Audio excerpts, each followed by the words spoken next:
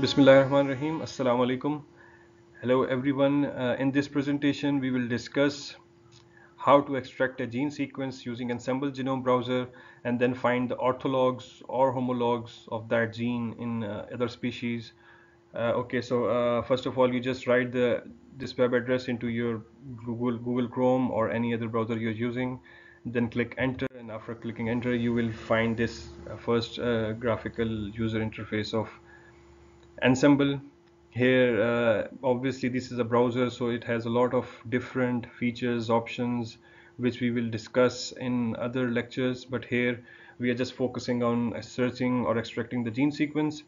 So you just write a gene name here in the search box, which is written below human. Here you can write, for example, I just write a gene name TP53 and I click enter, go.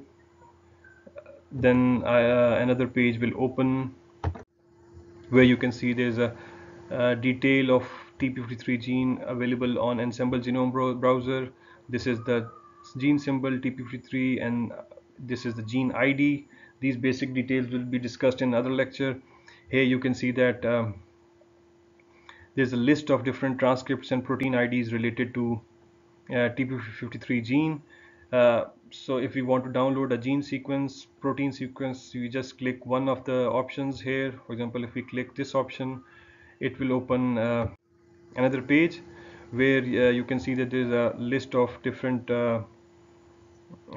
details related to this transcript, the first transcript, like sequence, here exon, cDNA sequence, protein sequence, and other protein information.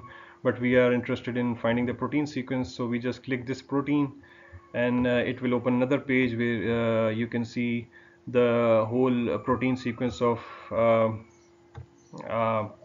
TP53 is available. So now we want to look for the orthologs of this protein sequence. We can just click the blast this sequence option here. This will open another page where you can use blast, and blast stands for basic local alignment search tool. And so let's click it, and after clicking you can see that this is the page of blast, and that sequence is pasted here in the sequence data.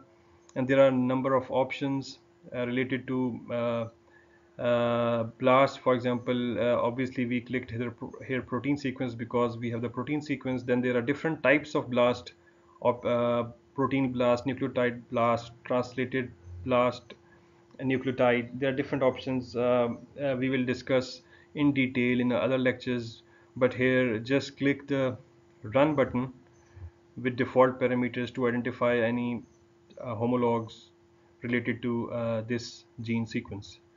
So after clicking, another page will be opened, and here you can see that there is a result that we used analysis of translated blast, and the job ID was this, and we found 21 hits against this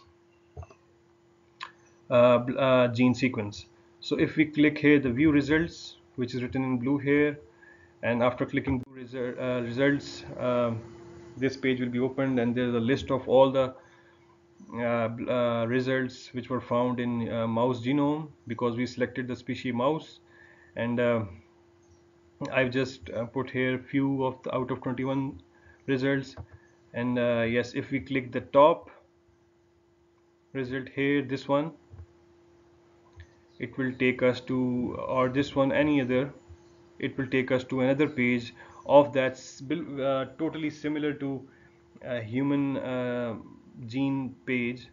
uh, and all the options are very similar, so you just click here the transcript ID, and that transcript ID will take you again to that protein, cDNA, or exon sequence ID, and you can just download the sequence, which is actually the homolog of human TP53 gene available or present in mouse genome, right?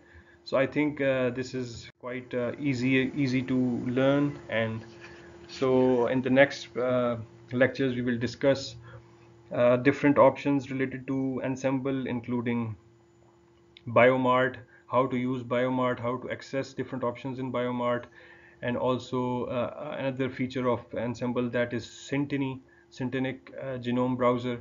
So let's hope we will learn much more about Ensemble Genome Browser.